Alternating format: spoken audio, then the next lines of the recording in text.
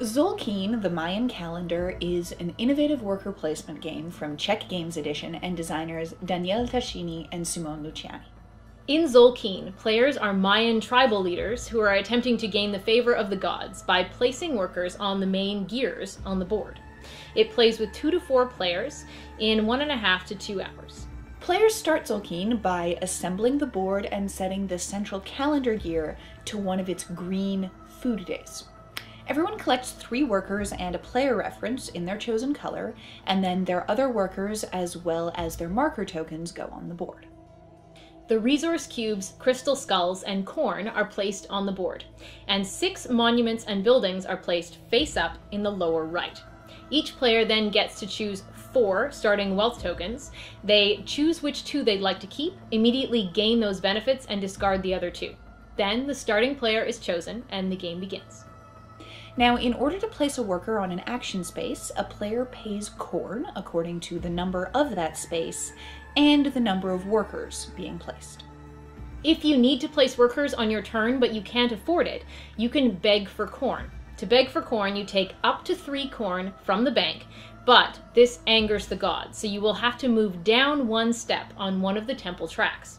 Now, the starting player space is special. Whoever chooses it immediately collects all of the corn that's accumulated on the central gear, and they get their worker back at the end of the round. They may also be able to advance the calendar gear 2 teeth at the end of the round rather than 1, but this is subject to certain restrictions. Now, at the end of the round on which the starting player space was chosen, the player who chose it gets the starting player token, or that token rotates to the left 1 space if the player that chose it was the starting player. Retrieving workers allows you to take the action associated with the space that they're on. Now, if you would rather have access to an action that's further back down the same gear, you have to pay 1 corn per step back. Each action gear is associated with a different Mayan settlement, and it provides different advantages. Yaxchilan provides a range of resources, while Palenque provides large quantities of corn and wood. To collect a resource in Palenque, you must remove one of the revealed resource tiles that's attached to your action space. Forest tiles must be cleared to reveal the corn beneath them. Now, you can burn the forest to get to the corn faster, but this will anger the gods, and you're going to move down 1 single temple track. Tikal lets you build monuments and buildings and gain technology.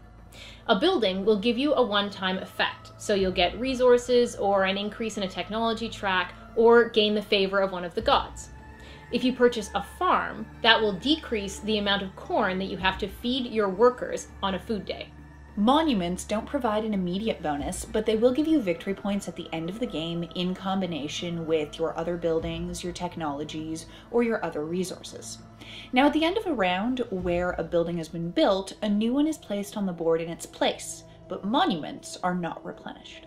Each technology track grants you bonuses to particular gears on the board.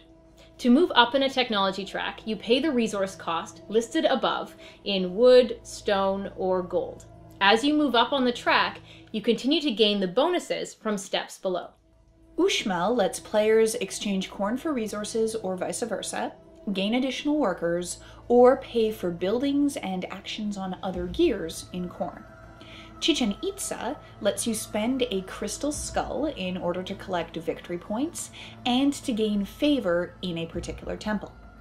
Each temple has a separate track, and it will provide bonuses on food days as well as victory points at the end of the game. After every player has taken their turn, the calendar gear is advanced 1 tooth counterclockwise.